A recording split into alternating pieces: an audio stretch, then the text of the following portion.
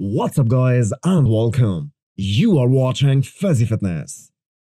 The most recent picture of Nick Walker posted by his coach Matt Jensen is taken in the same spot as it was taken by the legend Jay Cutler during his prep for Mr. Olympia 2009. These were taken 3 weeks before that Olympia when Jay Cutler delivered one of the most dominating performances in Mr. Olympia history. The famous quad storm that we all remember as one of the most legendary moments also happened that same year. Nick Walker is going into his second Olympia with that same confidence. He only has one outcome in his mind right now, and that's winning the Olympia.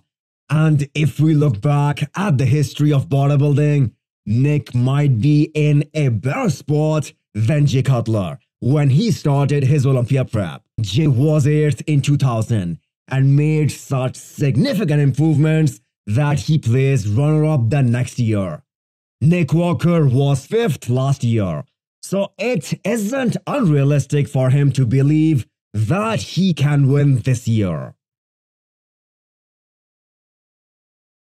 The latest update of Andrea Presti is actually shocking, considering how huge he looks 4 days out of the Olympia.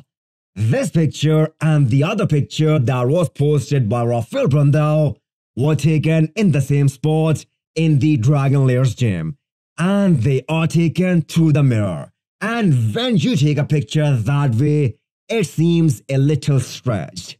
Andrea Presti does not have a great set of legs, but here they look pretty damn good. I think we can all agree that he won't be in the conversation for top 10.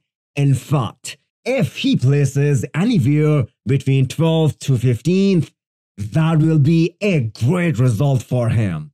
I think 2023 is gonna be a good year for him after he has a chance of training his legs for an entire year. For the people who do not know, he had multiple quad tears a few years ago that hindered him from training his legs at full intensity. Keone Pearson has finally got some workouts in under his coach Patrick. He is such a wild card in any show that he enters.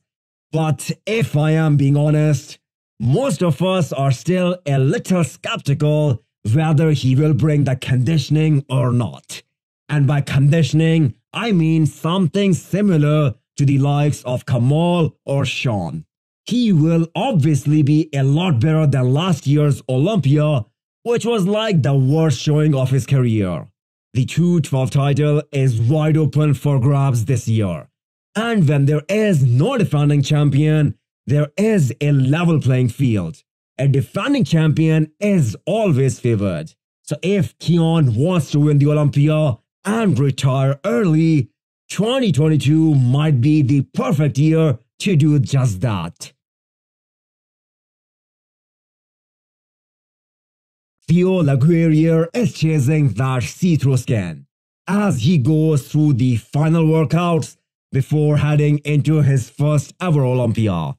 He won Europa Pro to earn his Olympia qualification, although he already had enough points. I see him as a great prospect for open bodybuilding class. Just look at the texture of his skin during his pose down with Brett Wilkin 2 weeks ago. And we have seen this trend from Theo throughout the year when he is compared. He brought very good conditioning in all the shows that he entered. This year is a warm-up. Next year, Theo will set up some expectations. Hit the thumbs up button if you like the video and smash the subscribe button if you wanna come back for more. Thanks for watching.